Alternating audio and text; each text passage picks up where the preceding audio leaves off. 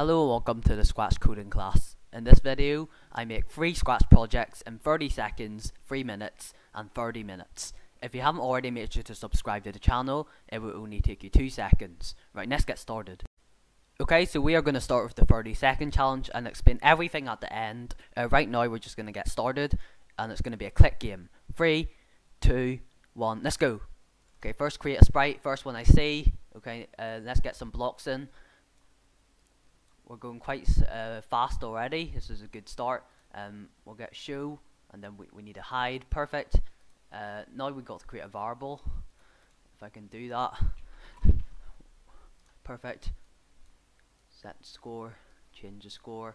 I need to go into operators and get this block, and we need to type in a value to 1.1. Perfect. Okay, that is the game, functional. I'll explain all the code right now. So basically, when the green flag is clicked, it's going to reset the score to 0, and then it's just going to keep moving randomly around the stage, and it's going to show and hide occasionally, and when it shows we can click it, and then we can score points. And now let's test it. Perfect, look, we're scoring points every time we click on it. Perfect. And that is a fully functional click game made in just 30 seconds. Okay, now it's time to move on to the 3-minute challenge. Okay, so we're going to animate the word Scratch for a 3-minute challenge. Each of the individual letters gets a special effect, and hopefully we can do it all in time. So 3, 2, 1, let's go. So first we have to create the letters that make up the word Scratch. So S, then we're going to do a C, and so on. So I'll see you when I'm finished. Perfect, and now we can start coding the first letter. So we need a forever loop, and we need a repeat, and inside the repeat we need this wait block, and it needs to be 0.2 seconds. Then we can get an effect, and we'll do the color effect, and basically what it's going to do is it's going to set the effect to 0, and then it's going to keep cycling through the effect 10 times, and it's going to set it back to 0, and we are basically going to do this for all the first few letters, and we're going to change the effect every time. So I will see you when I'm finished that.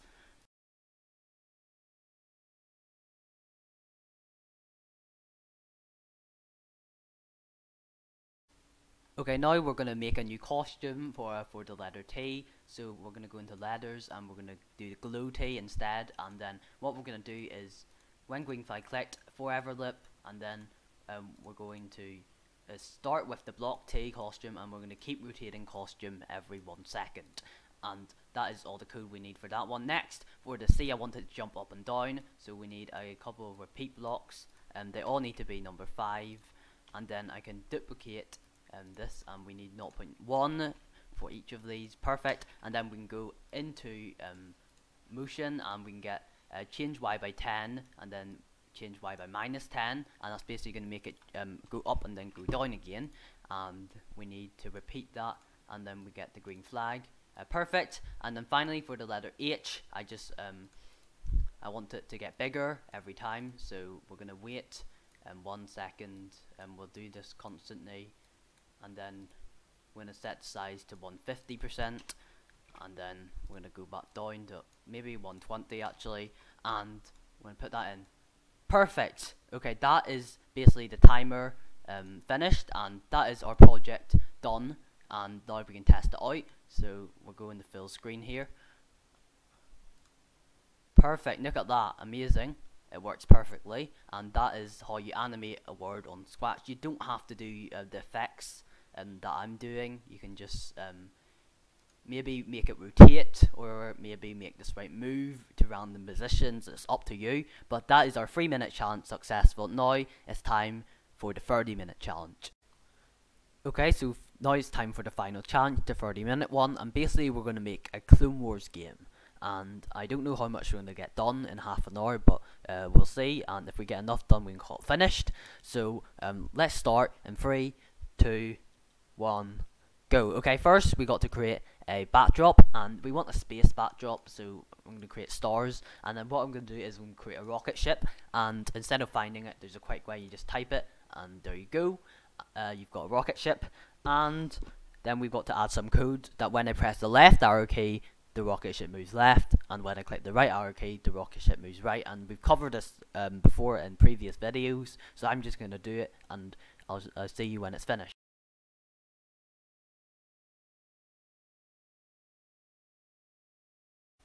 Okay, now I've completed that code. What we're going to do is we're going to make a lightning bolt, and for the lightning bolt, then we're going to go and make it hide at the start, because we don't want the player to see the lightning bolt at the very beginning. And then we've got to set the size, and I'm thinking a size 40 will do. There we go, maybe a bit bigger, maybe 45. Yes, 45. And then we're going to point in the direction minus 90 degrees, and that will all make sense later and when I actually do it. There we go. And now what we're going to do is it's going to fire the pointy end out of the spaceship, because we did that. And we are going to add some code to the spaceship, and we're going to add some code to the lightning. So I'll see you when it's finished.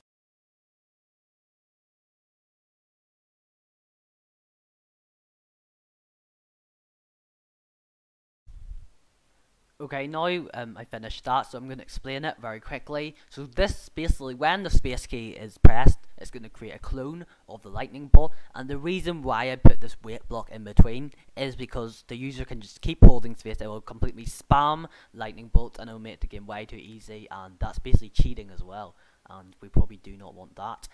And I think I might want the spaceship a bit smaller, actually, because it looks quite big. And then the lightning, this is the code for the clone, so it goes to the rocket ship, and then it's just going to simply keep going upwards, because it's Y, by 10 until it touches the edge, and then when it touches the edge, it's going to delete the clone. And now we are going to make a space hippos that the rocket ship needs to shoot down. So we're going to do that right now. We're going to go get a hippo, and we're going to make the hippo a bit smaller. I think size 70 will do. Yeah, size 70, perfect. And then I'm going to code the hippo, and I'll see you when it's finished.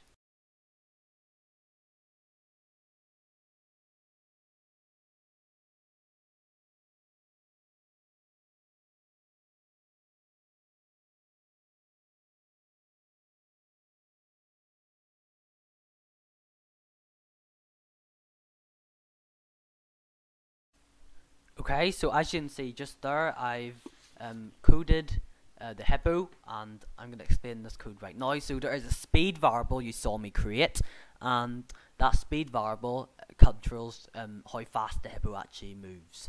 And the faster the hippo, the harder it's going to be to shoot. And then I've also made the rocket ship, and this is the sun. And the reason why I made that is so when the hippo touches the rocket ship, then it's going to explode, and that's going to look really cool. So I thought we'll do that. And now we've got to make the hippos actually disappear when the spaceship explodes, so then the player can have time to recover. So I encode that. Okay, now I've finished that. Now let's give the game a little test, and look, we can move the spaceship, and then the hippo's going to appear. We can shoot down the hippo like so, and then we're going to wait the hippo to touch us. Perfect, we explode, and that is all we've coded so far. Now we're going to make the game a bit harder. We're going to create a bat, and that bat is going to throw oranges at the spaceship. This game is very weird, but after all, this is Clone Wars, and there are no rules in it. So we're going to set the rotation style of the bat to left to right before I forget to do that. And then I'm probably going to make it slightly smaller, so we'll do that. Maybe size 70. Yeah, perfect. And then I'm going to code the bat now. Okay, so I have finished the code for the bat and the orange. As you can see, there's the code. So basically the bat's just going to keep flying left to right, and then this orange is going to try and go down, and if it hits the spaceship, then the spaceship will explode. And I've also started the next bit of code, and that is to make a game over sign. So when we lose our lives, I've made a lives variable, by the way, and if we lose our lives, then the game over sign will show. So now we just need to make a new script here, and wait until lives is less than 1, and we start with 2 lives.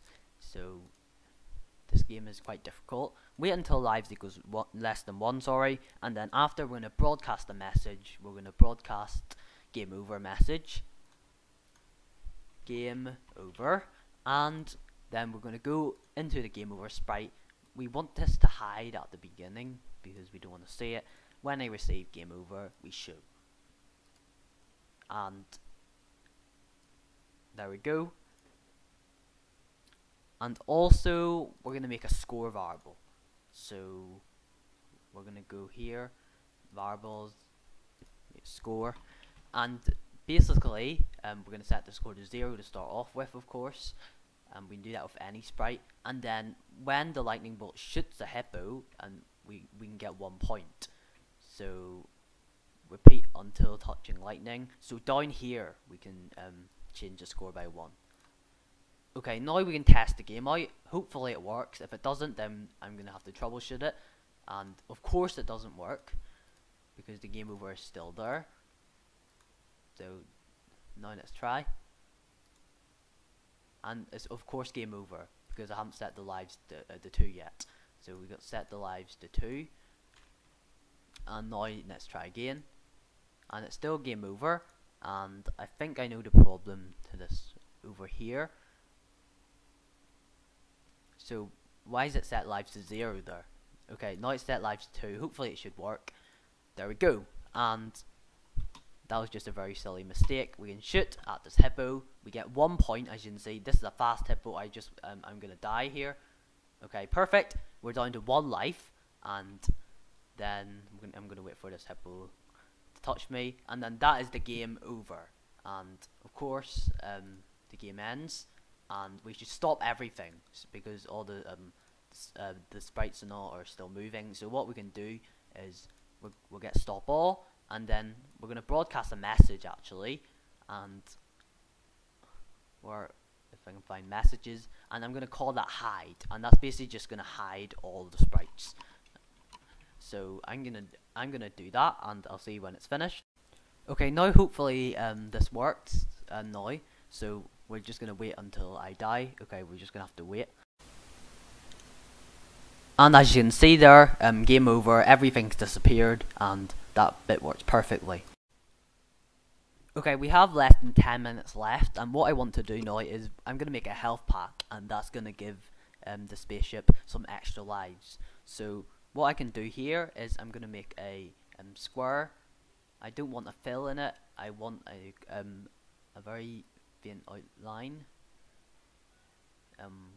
We'll do red. We'll do red actually for the outline, and we'll make a square like so. I think that's no, I don't like that. I need it a bit thicker, so I'm gonna make it a tiny bit thicker, and they're perfect. And then actually for the fill we could do white. So if I'm find white here, perfect. There's white, and then we can draw a few extra lines on this and make it look properly like a health pack. Okay, that's just that's our health pack there, and to be honest, it probably doesn't look like a health pack, it looks like a present, but it doesn't matter. We can make it slightly smaller, and then what we're gonna do is we're gonna make it appear randomly every few seconds along the bottom of the screen, and occasionally it can spawn on the spaceship, but that's not a huge problem. And I'm gonna code that, and I'll see you when it's finished. Okay, so now I've coded the health pack, and it will spawn randomly now, and then when it touches the rocket ship, and we change the life to 1 and hide. And I've also put the hide message in, and that is basically all the code for this complete. And then now we only have really about 5 minutes left. So what I'm thinking of doing is I don't know, we can maybe make floating rocks that your spaceship has to avoid, or well, I've got a better idea. We can make enemies appear when our score goes to 100, or yeah, we can make it harder. So we can fix this. So maybe not 100 for the score. I'm thinking maybe if we reach 20, say. So what we're gonna do, if score is less than 21, because that's 20 or under. So if score is less than 21, then we can do that. And then I think I've just messed up. I need an else block instead. Oh my goodness, I put it in the wrong place. Okay, there we go. And then put this here, and then if the score is not and less than 21, then we can wait, let's say 1 to 3 seconds, and we can create a clone of ourselves. So that's going to be faster, and that hopefully should make the game harder. And maybe in fact we can create 2 clones of ourselves.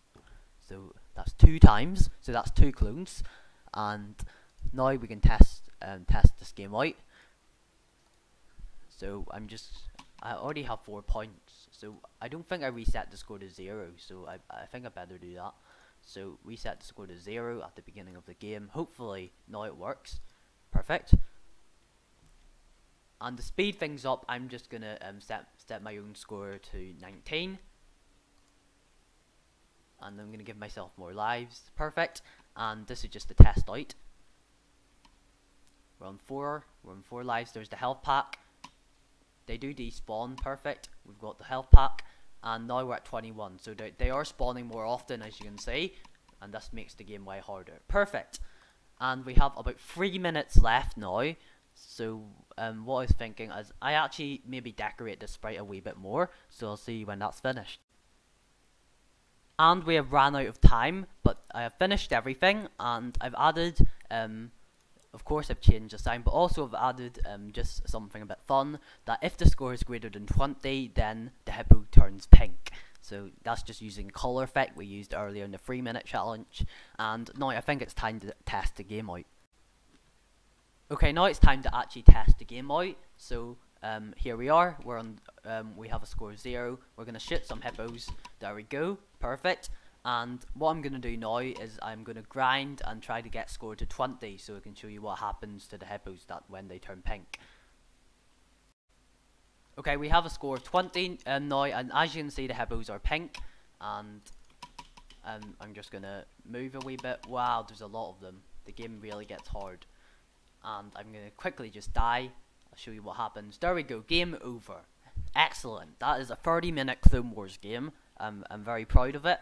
And I'll probably put this up on my Scratch page, so you can take a look at the code yourself, and maybe you can modify it, make it better. There's lots more we could have done, but we only had 30 minutes. I hope you enjoyed this video anyway of the 3 minutes, 30-minute, and of course the 30-second challenge. Leave a like if you enjoyed this video, and subscribe if you want to see more. And I will see you guys soon with another coding video. Bye bye.